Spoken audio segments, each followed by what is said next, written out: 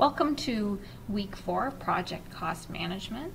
This week your assignment is to prepare estimate and quotation sheets for each work package in your deck work breakdown structure.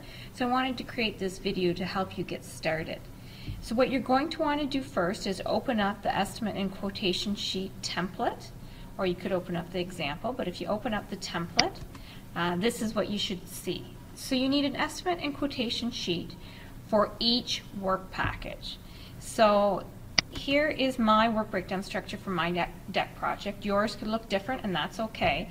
So I need one of those sheets for getting building permit. I don't need it for design for 1 and 1.1 because those are summary activities, not work packages. If you remember, a work package is the lowest level of the work breakdown structure. So I will need one for get building permit, deck inspection, supervision, design deck, create deck plan, clear utility lines.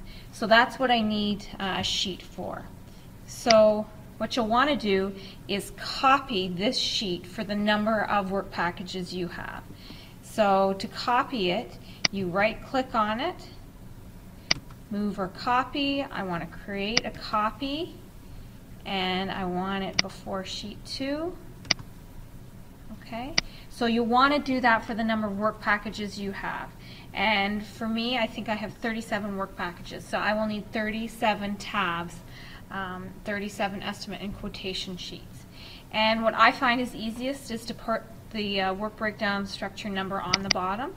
So my first work package is 1.1.1. Oops. Okay.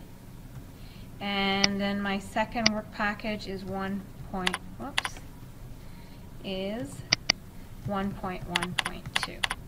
Okay, so for the number of work packages you have, that's what the number of tabs you need. So let's do an estimate and quotation sheet for the first work package. So my first work package is 1.1.1, get building permit. So let's fill this out. So project is deck, description, this work package, or the description of my deck project. I've created a deck plan using the Home Depot deck designer. So my deck is a 1-level, 206 square foot deck with railings and stairs. So you'll want to create your own plan from Lowe's or Home Depot's deck designer plan so you can get a material list. So work package code, so for this one it's 1.1.1, and this work package description is get building permit. Okay, so what you're going to want to do here, skill, is for us, we have a supervisor, laborer 1, and laborer 2. Okay, and you're going to want to put the rates in, and last week that was your assignment, was to create the rates. So here's the loaded hourly rates I came up with. So my wage times the overhead rate times the personnel rate. So those are my rates. So my supervisor is $74.52. So let's put that in. $74.52. My laborer 1 is $36.03. And my laborer 2 is $56.44. Okay, so you can leave that in for everyone. So hours. So how many hours do I think it's going to take to get a building permit? So I have got a building permit before many times, and I know it takes about 2 hours to fill out the paperwork. Okay, if you don't know and don't have that experience, then you need to ask. So justification. So I need to put that in as my justification. So 2 hours to do paperwork, and that's based on previous jobs. So that's how long it will take to do the paperwork. Then I'm going to have to wait on the to get the permit. So I will need to do research on that. How long does it take to get a building permit? And I went to this website, and this has how long it says it takes. 5 days for the fast track, 10 days for a normal single-family residential dwelling, 15 days for certain buildings. So this can be my most optimistic, most likely, and most pessimistic. So based on that information, so I'm going to say, and 11 days to get approval based on, so I want to say where I got my information, so I'm going to put this link right in here. So based on and PERT calculations. Okay, so that's the information I needed. So let's format cells. So I want to make sure everything fits in there. Text. Okay. So that means 2 hours to do the work and 11 days to wait. And you're not going to pay somebody to wait, so really I need to just put 2 hours in here. And for my case, I'm going to have the supervisor get the building permit, so I'm going to put 2 hours in here. And then I use Excel to do the work, so I'm going to do equals the rate times the hours. Okay. And I can copy that formula down, and so I'm not going to have anybody else do the building permit, so 0 hours. So I want to subtotal this up,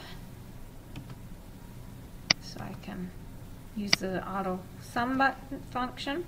Labor contingency. We're going to talk about contingencies in a few weeks, so for now let's just assume a 10% contingency for everything. So we'll put 10% in, so I'm going to put in a rate of 0.1, which is 10%. So I'll put in a formula. So 10% times the total. Okay, and again, let's auto sum this. And we want to sum the two together. Okay. Overhead, we're not going to put in any overhead because it's already part of our rates. Okay, so let's, it would be this plus this. Okay, so there's our total labor costs for getting a building permit. Will we have any materials? No, we don't need any materials or tools or anything to do the building permit. Do we have any other expenses? Yes, we have the expense of the building permit itself. So we have to buy a building permit. So let's put that in. So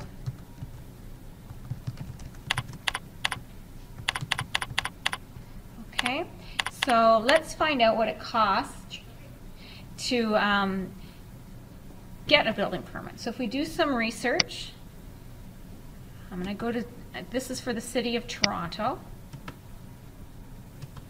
How much does it cost in Toronto to get a building permit? So here's the fee schedule, and they say in Toronto, it's a permit fee is the SI, the service index times the area. So let's find out what our service index is for a deck. So if you look down, we keep going through, see what we can find. Alterations and renovations fees. So that's what we're doing. We're altering our house, and we can see it's $5.36 per square meter. Okay, so we need to put that in here. So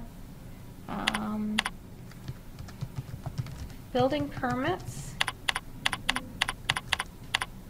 cost $5.36 per square meter as per. So again, let's put where this information is coming from. Okay, it's very important to source where our information is coming from. Okay, and deck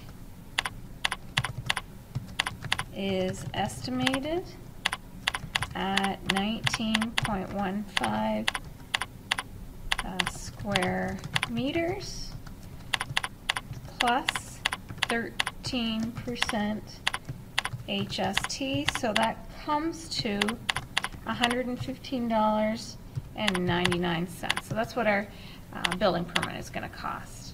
So let's put that in there. So $115.99. Okay, and you need to put that information in there. Okay, so total expenses.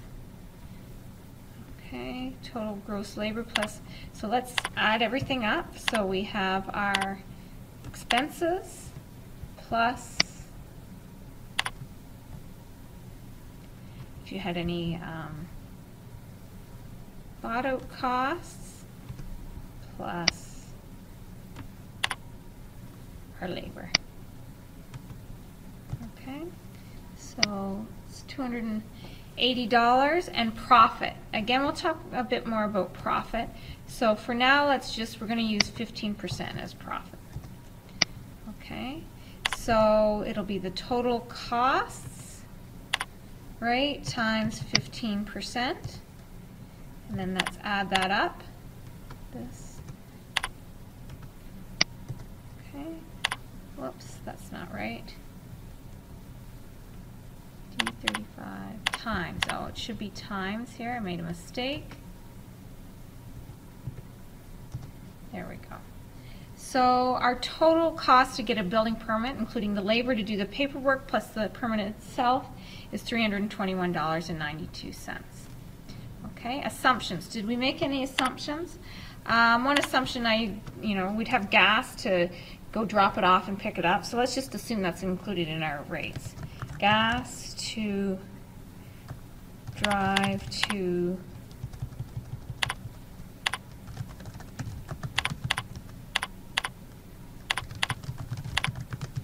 is covered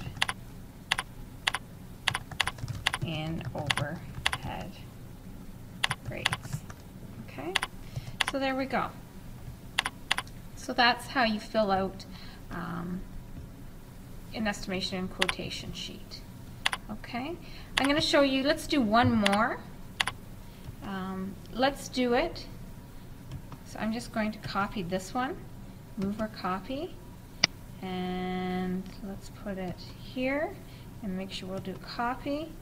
Let's do one more, and we're going to do it for 1.4.1. And 1.4.1 is dig post holes. Now for your case, you have to do one for every single work packages, but I'm just showing you a couple of examples. So let's go up here. So we'll need to change this. This is 1.4.1. Okay, and our description here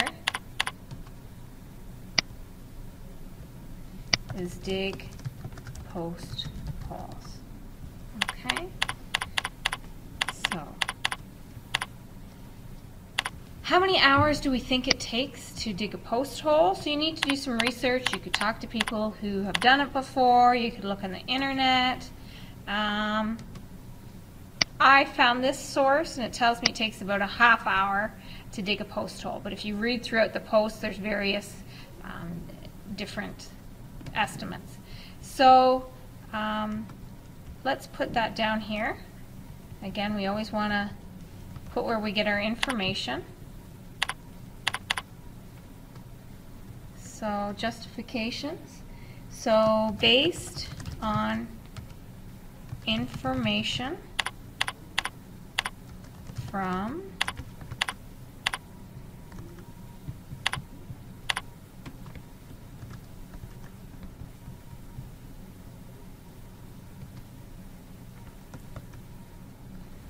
whoops.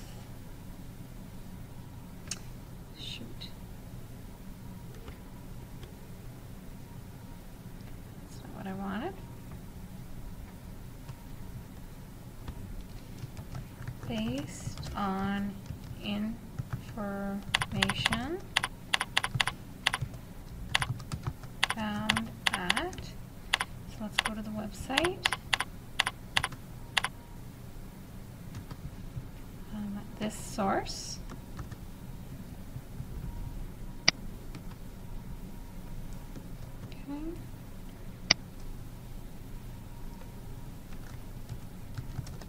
The most likely time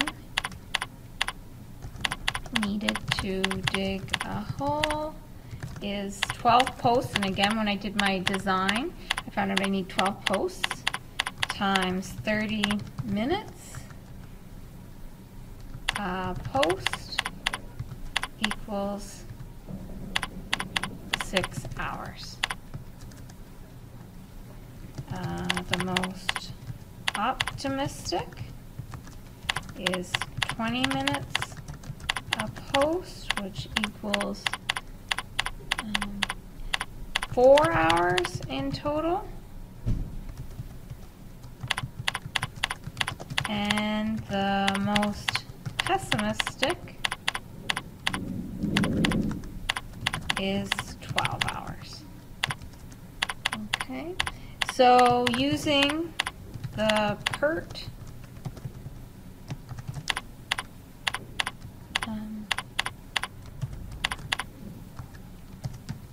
calculations, we calculate our estimated time to be 6.64 hours. We're going to assume 2 workers dig the holes together. Okay, so we're going to have laborer 1 and laborer 2 doing this. So supervisor isn't doing anything, so 0 hours, and 6.64 hours to do that. So, and the formulas that we created before I've carried over because I've copied that worksheet. Okay, materials. Do we need any materials? Well, we might need an auger, but we're going to make that assumption. So let's put in the assumption that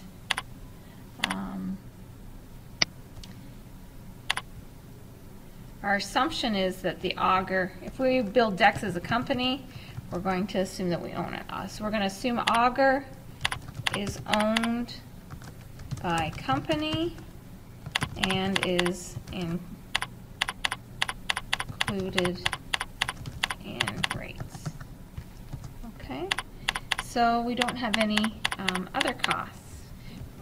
Tools, as we said, we've assumed are included, so, and we've got to get rid of this building permit here, right? That's left over from the last work package, and so we can get rid of that.